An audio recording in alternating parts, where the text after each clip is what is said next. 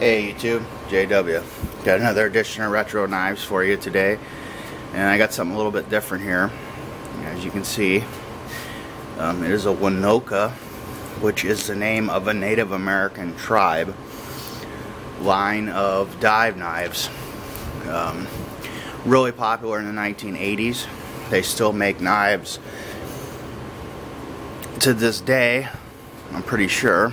I could be wrong on that. I'm not an expert on dive knives, but Wenoka was a Japanese-made dive knife, but it was from a family in West Palm Beach, Florida, and they were selling knives in the 1970s and got hooked up with some manufacturers in the Orient and started making these Wenoka dive knives. And you see, you got about a 10-inch fixed blade here, so good knife, solid, heavy.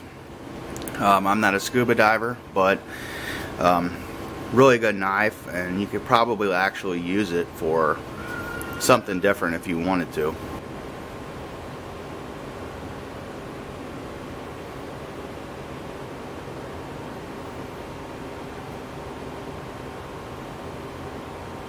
It's a good knife, it's a solid knife.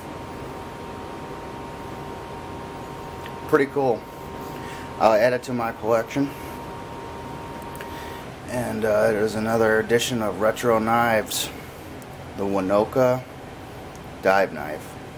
Thanks for watching.